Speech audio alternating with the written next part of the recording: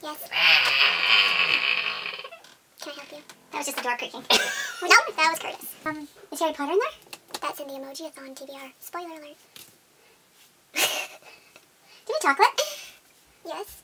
What chocolate would you like? Flaky? No! I gave you all my flakies. I have one left. I gave you 4 flakies. Did you eat them all? Did you eat them all? Did you eat them all? Is there 2? No! Did you eat all the flakies that I gave you?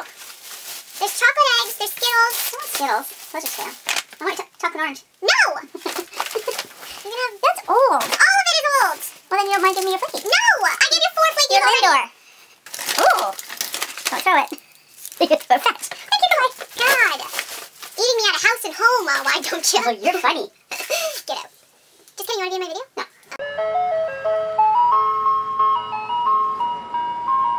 Hey guys, it's Jay, and today I'm here with my June TBR for 2017. I only picked 4 books because I also have 4 books for the Emoji-a-thon that I'm trying to do. So technically I have 8 overall.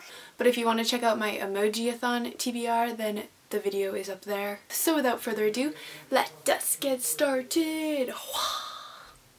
The first book that I'm going to try to read in the month of June is The Diviners by Libba Bray. I'm actually already 90 pages into it. I'm listening to it on audiobook and reading it at the same time. The audiobook is so good for this, like, I can't even explain it. I'm loving it because of the audiobook. It follows Evie O'Neill, who has been exiled from her hometown and sent to live with her uncle in New York City, and it takes place in 1926. The only thing is that her uncle is obsessed with the oculate. When a body is discovered with a strange symbol branded into it, her uncle is called to the scene, and she realizes that with her supernatural ability that nobody knows about, she may actually be able to help with the murder case. It also follows a boy named Memphis who is caught between 2 worlds, a girl named Theta who is trying to run away from her past, and a student named Jericho who is trying to hide a secret. Again, like I said, I'm only 90 pages in, but I'm loving it so far, but it is a hunker of a book, so hopefully I'm able to actually finish it this month. The next book I'm hoping to read for the month of June is The Book of You by Claire Kendall. This book follows a woman named Clarissa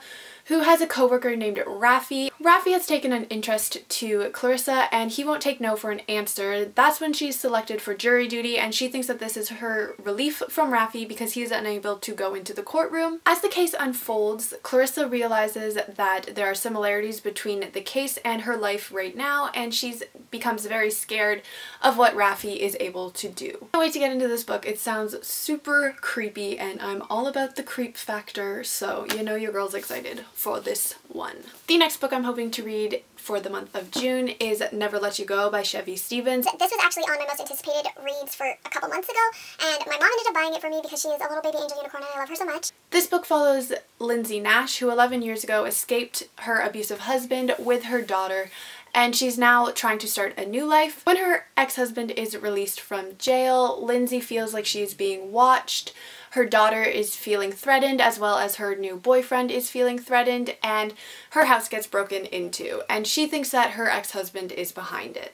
Again, another thriller. Your girl loves her thrillers, so I'm very excited about this, and I was anticipating it months ago, and I'm still anticipating it now, so I'm excited to get into it. The final book that I'm hoping to read for the month of June is The Watcher by Ross Armstrong, and I don't really know anything about this book. It's an advanced reader's copy, and it doesn't really have any blurb. It just says, "I'm not ready to talk yet," and then the front says she's watching you, but who's watching her?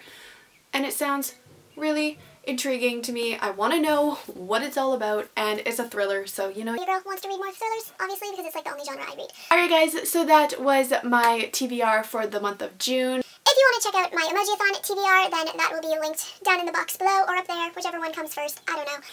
But I will see you all in my next video. Goodbye!